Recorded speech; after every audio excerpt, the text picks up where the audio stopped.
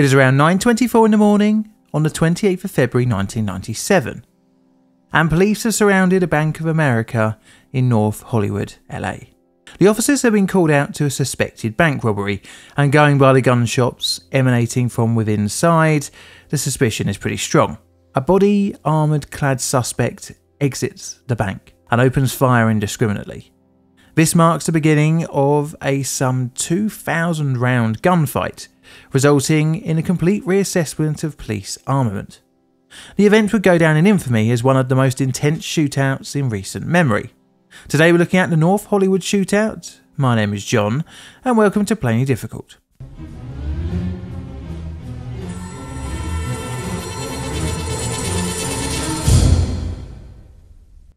A little chat at the beginning. Before we get cracking, this video is kind of the finale of sorts of my videos on shootouts. I know it's taken a while for me to get to this one, but I kind of forgot. It's difficult keeping track of all the video subjects because me will be me. Over here, across the pond, unsurprisingly, US shootouts aren't very well known.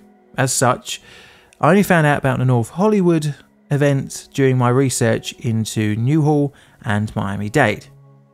But oh boy, this one got me interested. It feels like a natural path to take, as after each gunfight, lessons were learned and was reflected in the way police tactics and arming evolved. I don't mean here in the UK though, where having a large stick could lead to accusations of owning a deadly weapon. Now today's video got its facts and figures from contemporary news reports, the 1998 use of force review, and other bits and pieces scattered around the internet, as well as some awesome news helicopter footage of the event. In 1995, what many would consider a crime film classic would be released, and it is often brought up when talking about North Hollywood. You guessed it, the film is Heat. Apparently at the time the shootout and the heist scene was thought to be not very realistic. However, much like many things in life, the unthinkable would become reality. Our story's main focus is the definition of life imitating art. Right, so without any more meandering, let's get started. Background. So our story begins here at Gold's Gym in Pasadena, with a meeting of two men, Larry Eugene Phillips Jr., born September the 20th, 1970, and Decibel Stefan Emelian, or Emil Matasareanu, born on the 19th of July, 1966. Now, much like many parts of our story, this meeting is unclear to have actually happened. There are contradicting sources. Some say it was the Road Street Gold's Gym, but others say the one in Pasadena. I've worked with the storyline set out by the website NorthHollywoodShootout.net, as the Pasadena branch was actually closer to both of the perpetrators. Regardless, both men were known to be interested in bodybuilding, and Gold's Gym, any Gold's Gym, would be an important haunt.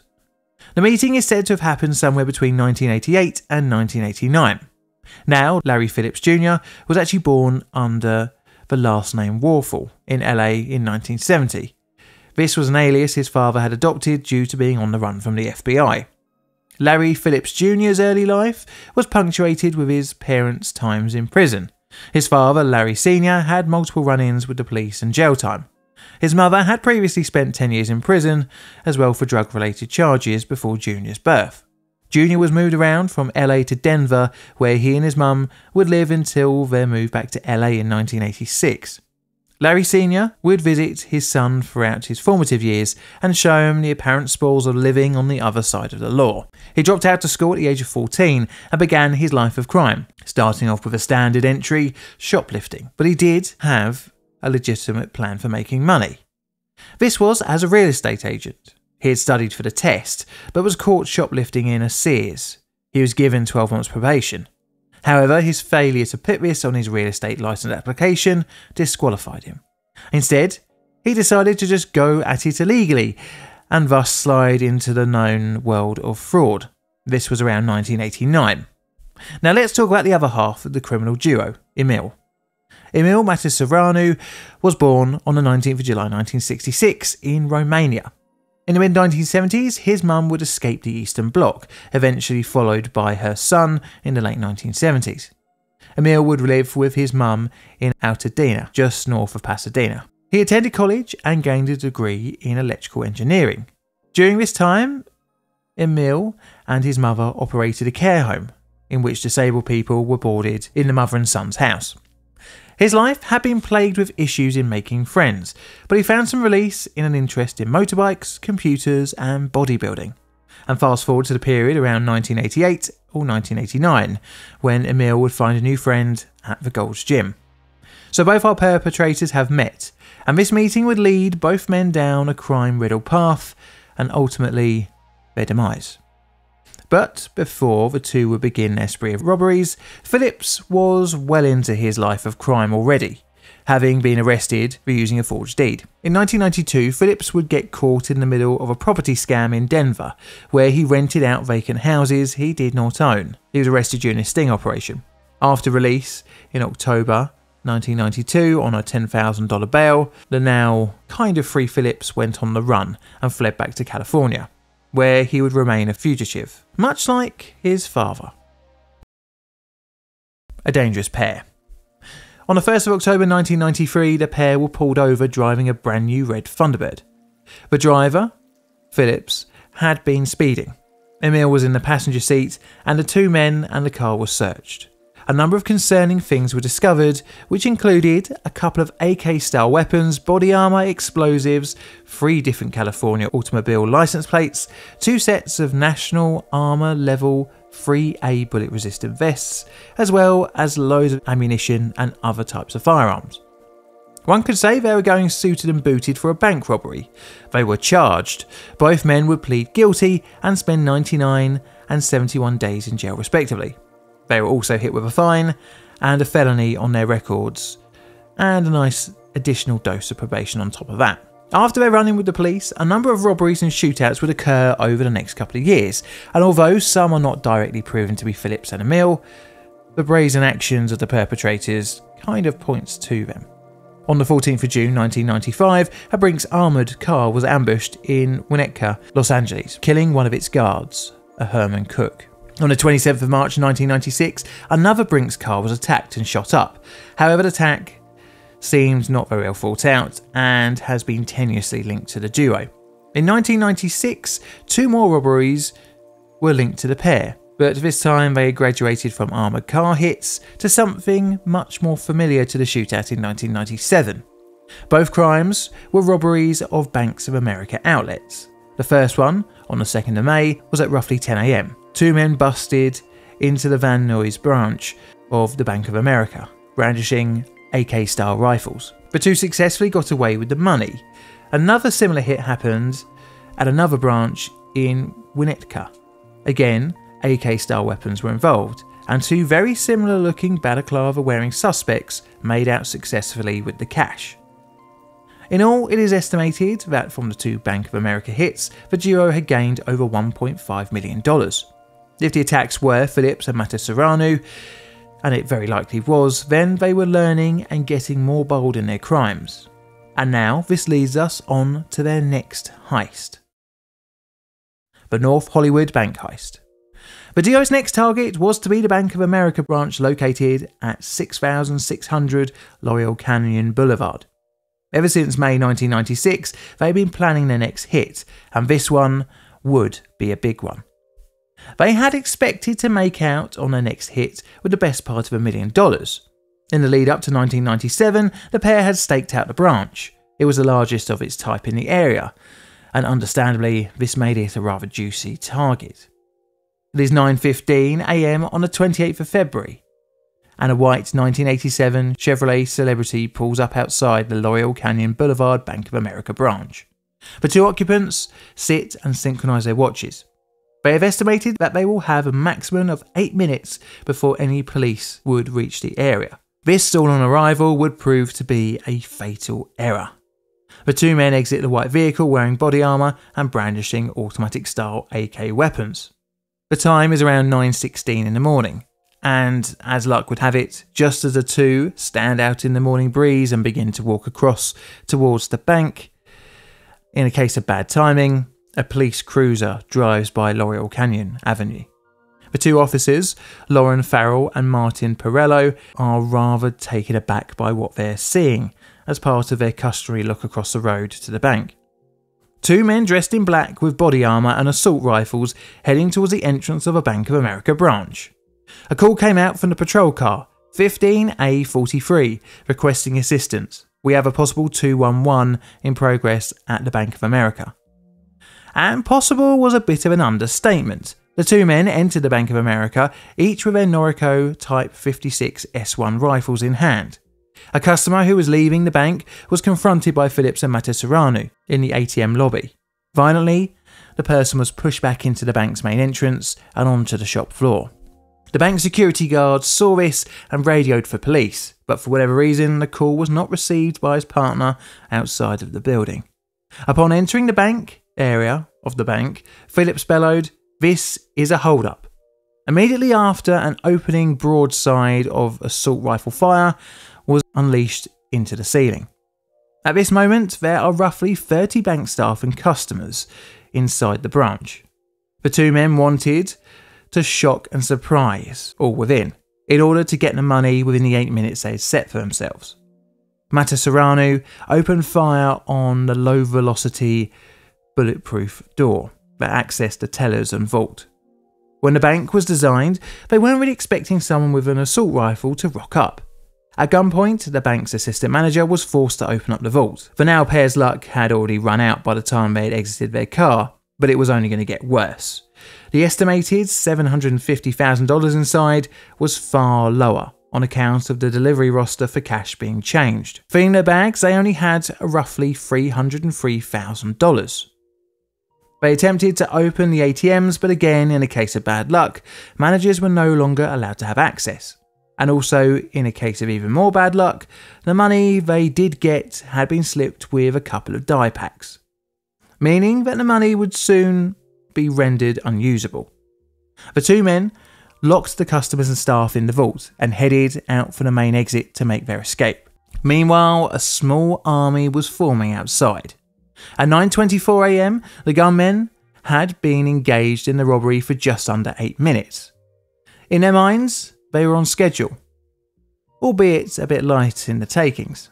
Upon exiting, Phillips saw a police patrol car around 200 feet away. He stepped into the northwest alcove of the bank's entrance and unleashed a burst of rifle fire at the patrol cars on the junction of Archwood Street and Loyal Canyon Avenue, injuring Sergeant Dean Haynes, Officers Martin Whitfield, James Soborovan, Stuart Guy and Detectives William Krulak and Tracy Angeles.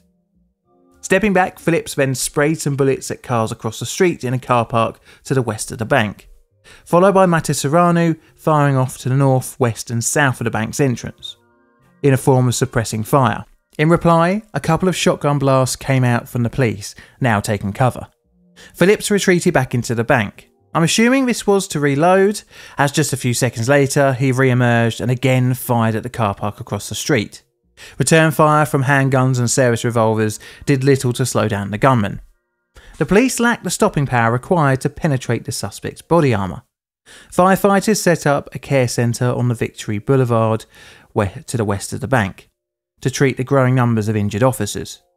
The exchange in gunfire continued, with shotgun blasts landing a hit on Phillips, but it was little to stop the raging gunman. Both men re-entered the bank and shortly re-emerged with a bag of money.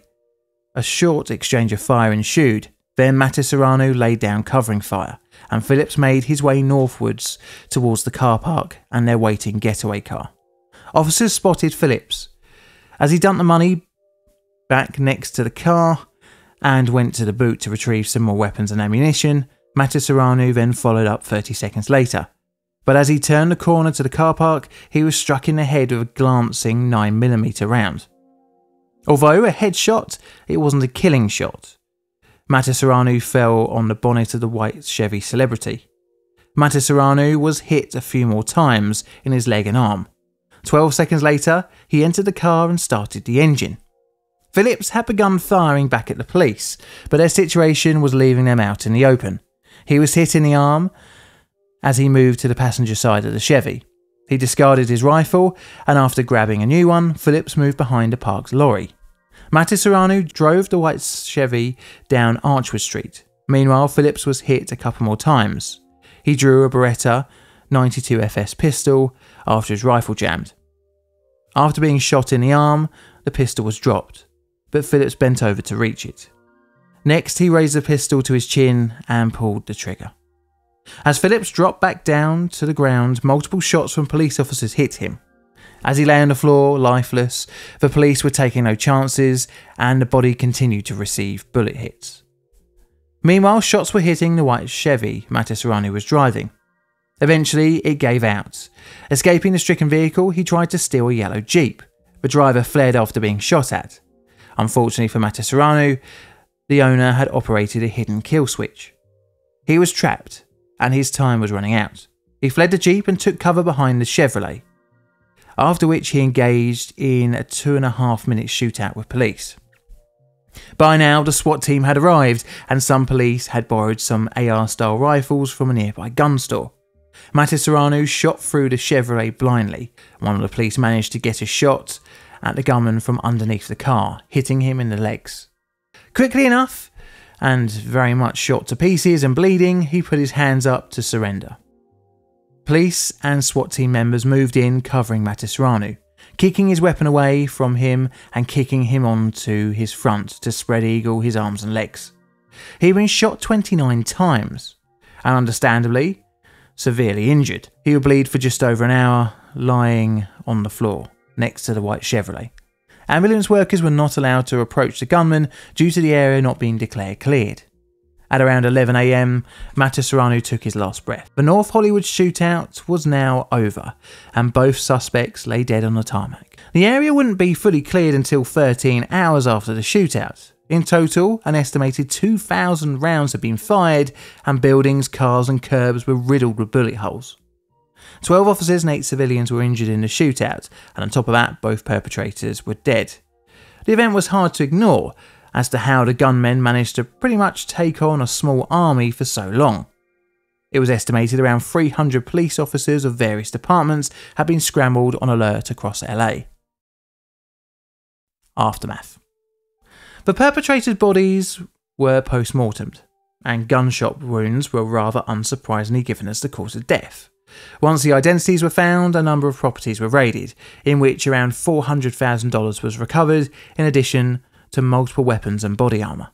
During the raids, Mattisaranu's business address was searched, and a 44-year-old disabled person was found. They had been living in an unlicensed converted care home. Georgia Mayo was their name, and she had been left uncared for in her bedroom. She was removed and assessed in hospital and found to be severely malnourished. So the event would cause the LAPD to rethink their tactics, and more importantly, the arming of their officers.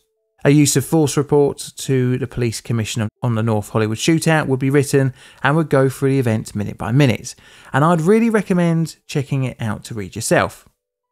Anywho, as a stopgap, around 600 surplus M16 rifles were given to the LAPD. This was from the Department of Defense, and officers on the beat were allowed to carry 45 ACP pistols, something that was only reserved for SWAT teams prior to the shootout. Nationwide, police would be better armed, and the event would entwine itself into American culture, and arguably be one of the many reasons why American police have things like this. Saying that, a couple of those I think the Met would find handy in London. Now today there is no disaster scale for this one, or a bingo card, but I'll dust off the old legacy scale, and it's probably going to be a 9. I reckon. Do you agree? This is a Play Difficult production. All videos on the channel are Creative Commons Attribution Share Alike licensed. Play Difficult videos are produced by me, John, in a currently quite nice corner of southern London, UK. I have Instagram, a second YouTube channel, a Bandcamp, and Twitter, or X, or whatever the hell we're calling it today. So check all of them out for the music from this video, or for just other random bits and pieces of things I'm getting up to outside of the world of Plainly Difficult. I'd like to say a very warm thank you to my Patreon and YouTube members for your financial support, as you'll really help keep the lights on here, and the rest of you for tuning in every week to watch my videos and listen to me talk. And all that's left to say is thank you for watching, and Mr. Music, play us out please.